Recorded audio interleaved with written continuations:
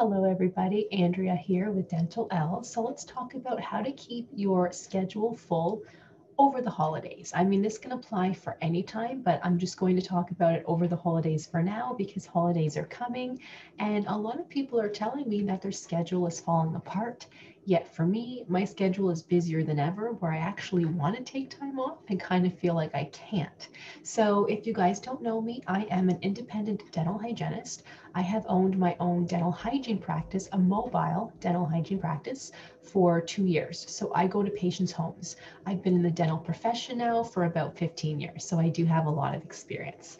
But let me just show you guys an example of what I'm just going to keep it back a bit so you guys can't see the patients' names.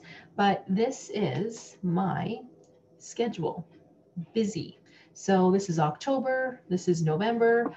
I wanted to take time off for December, so see how it's a little bit scattered. But look at the difference, you guys. So many people, okay? Which is good. That's what you want when you own a business. So let me tell you guys how I get that. What I do, if you're not doing it yet, is start to direct bill, meaning don't have your patients pay upfront, accept direct billing. If you don't know what that is, or depending on where you live, you might call it something different. What it is you submit their insurance claim forms for them on their behalf, and they only pay you the difference that isn't covered. So I can submit claims electronically to the insurances that do accept it, and they tell me right away if they're 80% covered, 90% covered, 50% covered. You never know. If I do have to mail in claim forms, it does take a couple extra weeks to know that, but I don't mind doing that. Yes, it's a lot of paperwork. I probably spend most of my time doing paperwork. I could hire somebody to do that though when it gets to be too much. Before I started doing that for patients, I would take cash only or email transfer a credit card on the day of the appointment, but I just simply wasn't busy enough because patients can't afford that type of treatment. I clean teeth primarily, so teeth cleaning, whitening. Um, I'm a restorative hygienist, so I can do the fillings as well, but those are kind of what I do on a daily basis.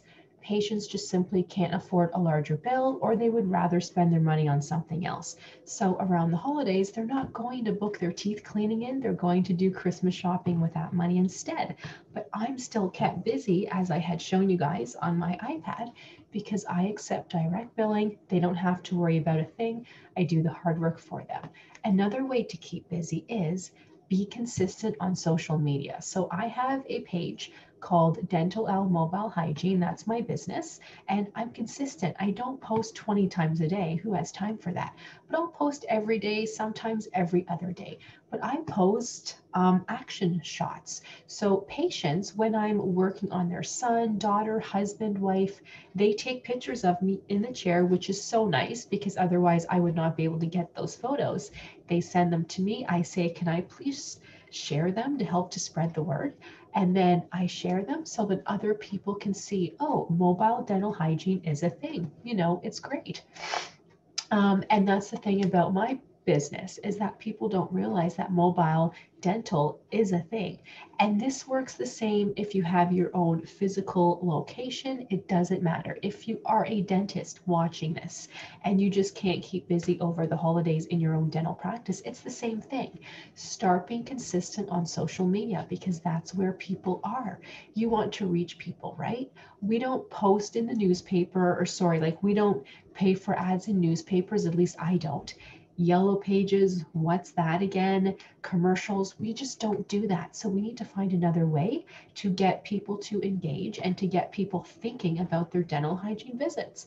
Social media is the way to do it. I did a post the other day about it's almost the end of the year, insurance is running out.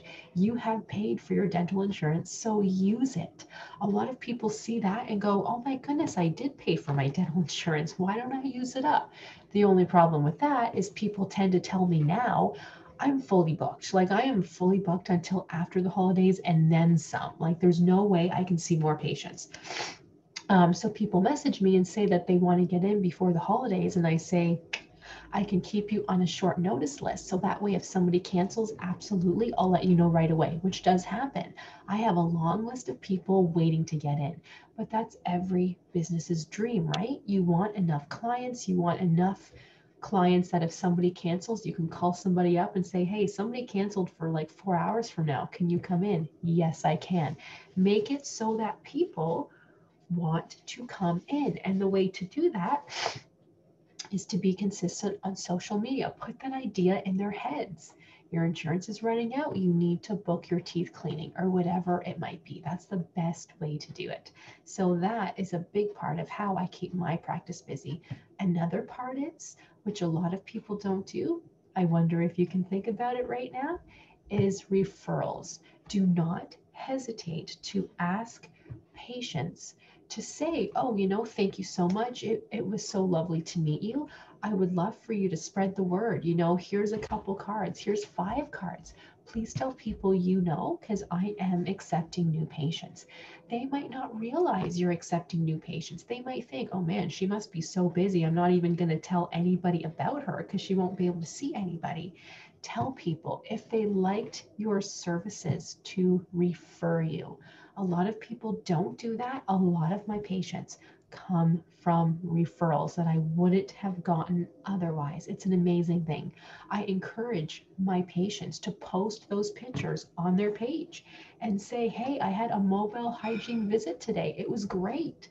That's how people hear about it. Again, social media, but they're posting it too. You're not posting it. So don't hesitate to let people do that, okay? And ask them to. Another thing is to follow up. Don't just simply meet a patient, they have their service, and they never hear from you again until 6 months later when you call them up and say you're due for your 6-month cleaning. Follow up with them the next day, a couple days later, and say, how do the gums and teeth feel? You did a great job. There was a lot less plaque on the bottom teeth. Just really work on the upper left because that's where most of your bleeding was. Just, have a conversation with them. Show them you care, okay? Show them you care. Do something as simple as, I know it's not possible for everybody, but, say Merry Christmas. I don't know. Say something. Be interactive with them. Follow up with them. And that's where social media comes into play again. Your patients are watching your social media page. Even if you're not talking to them directly, like face to face or on the phone or on email, they're watching your social media page. They're seeing your posts. They're thinking about you, even if you don't realize it. They're thinking about you. And then when it's almost time for their 6-month cleaning, they might say, oh, geez, I think I'm ready for my 6-month cleaning. I'm going to book in. Another tip, which you're probably doing, is pre-book patients. So after you see them, if you talk to them about you should be coming in every 3 months to have your teeth cleaned because the gums bleed a lot, book their appointment before they leave. Don't let them do it in 3 months. When they think about it, you'll forget, I'll forget, they'll forget, everybody will forget. Pre-book their appointment so that way they don't have to worry and you don't have to worry, it will be there. I do suggest, if you can, reminding them a month before, so that way if they reschedule, your schedule doesn't fall apart like a couple weeks before. If you call them a couple weeks before to remind them, that's not enough time. If they need to reschedule, it might be hard for you to book patients in again. So do it a month before, and then a couple weeks before, and then a day before. That's what I do. People can still forget, believe me. So keep that schedule full that way. Those are the main things, you guys. The obvious is be a great dental professional, give them a reason for them to want to come back, but that's kind of obvious. So I hope this helped you guys. If you have any questions about anything, let me know. Feel free to comment below too on what works for you. How do you keep your office full? Or do you have questions? Are you starting your own independent dental hygiene practice and you have questions of how do I get patients? I can help you guys, okay? Thank you for watching and have a great day.